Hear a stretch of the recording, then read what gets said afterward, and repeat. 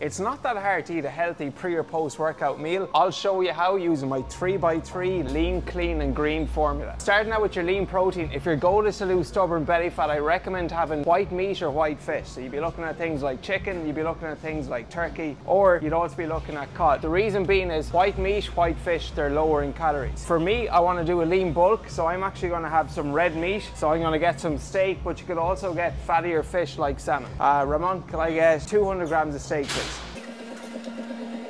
So lean protein, next up we have clean carbs. So with your clean carbs, you can get white potato, you can get sweet potato, you can also get rice. If your goal is to lose belly fat, I'd recommend white potato simply because it'll keep you fuller for longer. But again, for me, I want to focus on building muscle, so I'm going to go with white rice simply because you digest it that bit better. 150 white rice, please.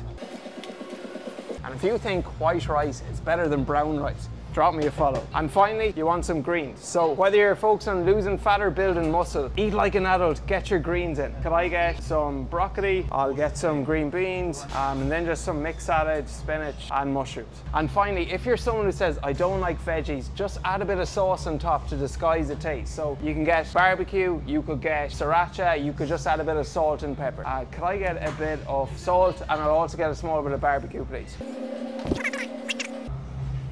And there we have it, lean protein with the steak, clean carbs with the white rice, some greens with the veggies. Pre-workout, I'd be giving yourself at least 60 to 90 minutes to digest this. Maybe leave out the veg, and then post-workout, try to eat within 2 hours of finishing your workout. And if you want to see more nutrition tips simplified like this, tap the follow.